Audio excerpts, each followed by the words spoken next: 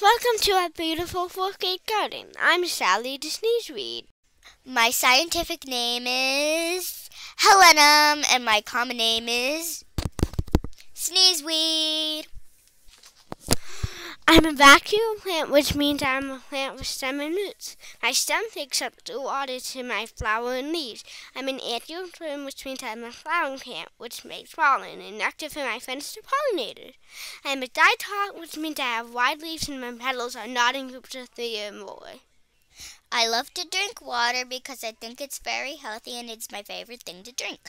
I love to eat nutrients because it makes me very strong. My petals can be different colors. The color can be pink, yellow, purple, orange, and scarlet, or mixed between the colors.